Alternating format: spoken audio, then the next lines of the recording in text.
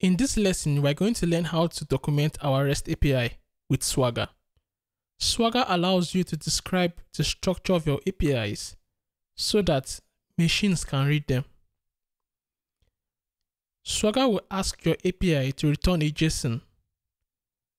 Now, this JSON will contain detailed description about your API. With that, you can be able to generate beautiful API documentation. Our current REST API has 3 methods. To add Swagger, we're going to add dependencies. We integrate Swagger into Spring with SpringFox. Swagger UI helps visually render the generated API. Now, let's create a class called Swagger config. We create a Docker bin and state the documentation type, in this case, Swagger. We call select, which returns the instance of API selector builder. This will give us the control over the endpoints exposed by Swagger.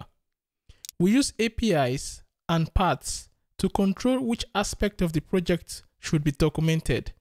I used any in this situation, which means document everything. To access it, go to your root and then add Swagger UI.html. If you can see now, I have some documentations and voila. Can you see those 3 endpoints? The 2 gets and 1 post.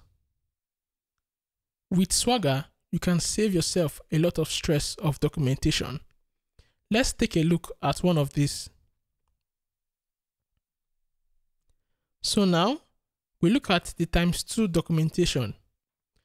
If you look at what is written, it is pretty detailed. You can see what is required and possible errors. You can even test the API. Do you know that? You can put a number in the field. So let's put a number. You'll see a button below called try it out. And we see the output.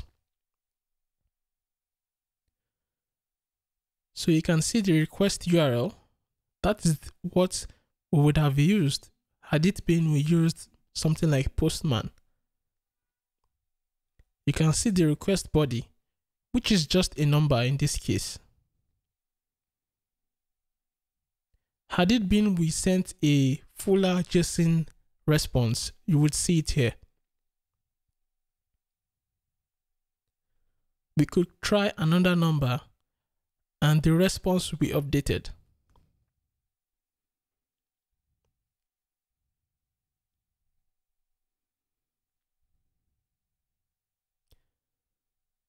This is also working for the other endpoints. Here in our post, remember that we had 1 variable in query and 1 in path. They are all stated.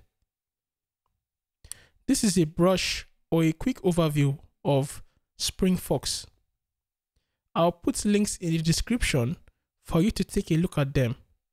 There is a lot more you can do with it. Also, it saves you stress.